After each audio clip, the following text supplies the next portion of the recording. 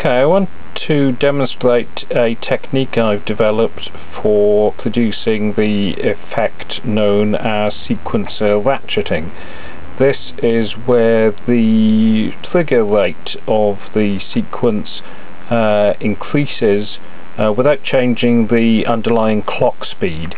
So you get a sort of repeated note or trilling effect, popularly used by Chris Franke doing the sequencing for Tangerine Dream.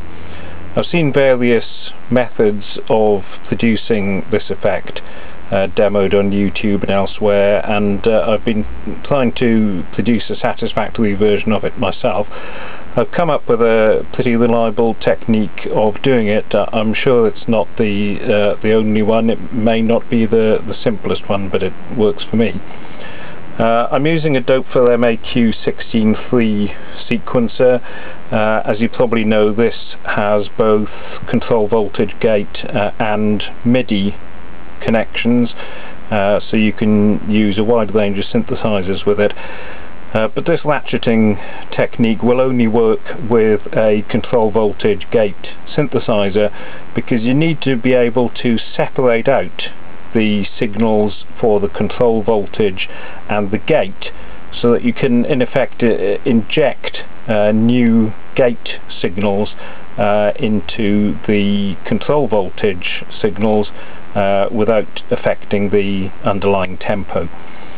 So I've set up a basic and quite familiar 8-note sequence on the top row of the Doepfer. So if we just play that, I've got it connected, by the way, to a sequential circuits Pro 1 synthesizer. Let's hear the effect of that.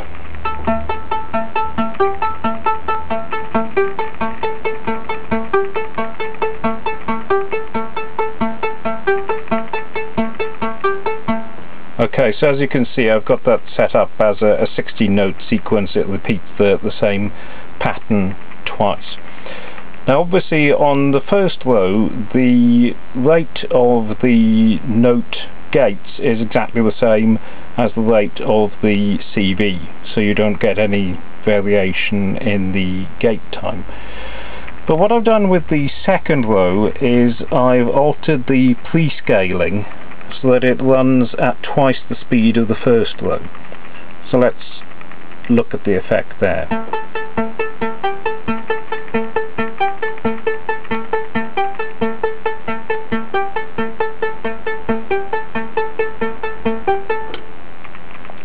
And for the third row of the sequencer, I've doubled the clock rate again.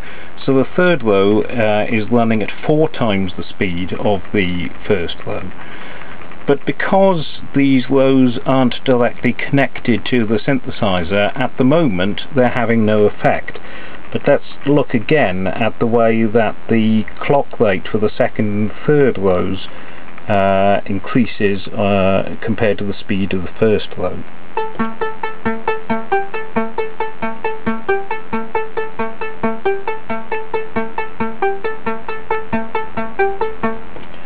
So what we want to be able to do is to inject the gate signals from the second and third row into the sequence without affecting the way the first row works. Now I'll show you next the first way that I developed to do.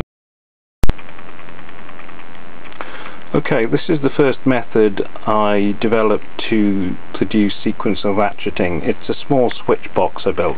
There's no active electronics in this. It's simply a series of sockets and momentary buttons. The 4 sockets on top connect to 3 of the gate output sockets from the Doepfer. The 4th one's a spare for different functions. On the other side, we've got a set of 4 outputs which lead directly from those inputs. There's also a combined output, which is what I use to connect to the synthesizer, in this case, as I say, a sequential circuits Pro 1. When you have all this connected up, and I'm not going to do this now because I'm going to move straight ahead to the final technique that I used, switching this switch locks channel 1 so that the gate signal passes directly to the synthesizer and it plays with exactly the same effect as we've heard previously. But you can use the other buttons to momentarily switch in the gate signals from channel 3 and from channel 2, so that you multiply the speed of the gate signal and produce that trilling effect. The only problem with this, of course, is that A, you have to get the timing precisely right, and B, it's fine for live performance, but it's not much good for a sort of pre-programmed sequence, because you have to keep pressing the buttons to create the effect. So I'll move on to the way that I developed to produce the same effect but automatically. Okay, this is the technique I developed to produce the ratcheting effect automatically. It uses a Doepfer voltage controlled switch A150, and basically I have the trigger signals from the 3 channels of the sequencer passing into different inputs of the switches. So then I have to organize for the voltage controlled switch to get a voltage signal which switches it at a regular time and for a programmable period to produce the ratcheting effect. Okay, so this is how we control the voltage controlled switch to get the ratcheting effect at the times we want. It's a bit of a heavy-handed solution. It's a second Doepfer MAQ16 free sequencer. Now I'm sure there's ways to do it using Doepfer's clock dividers, but A, I don't have one, and B, using a second sequencer gives you a great deal more control about what you can actually do with the ratcheting effect. So let's start our first sequence again.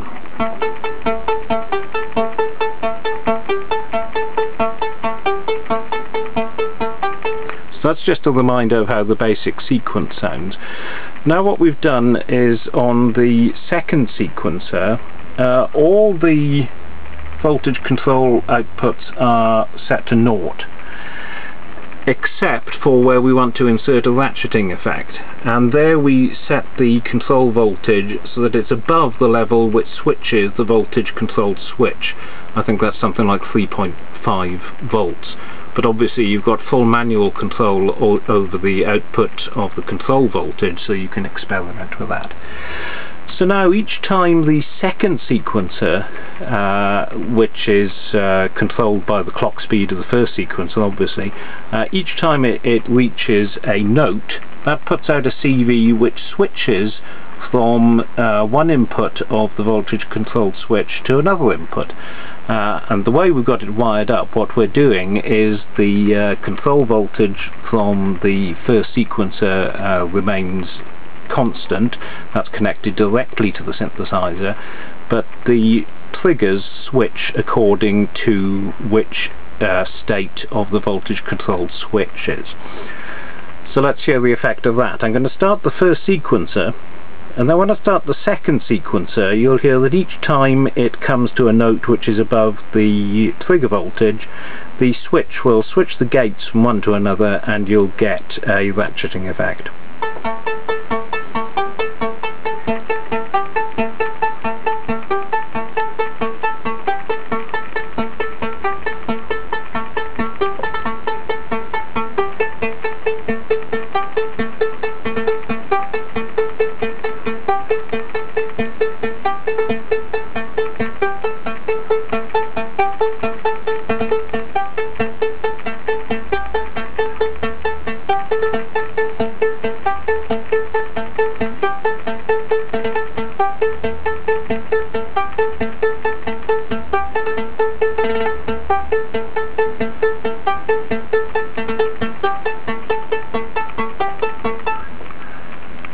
By experimenting with different clock speeds, clock divide rates, note lengths and so on, you can get different effects.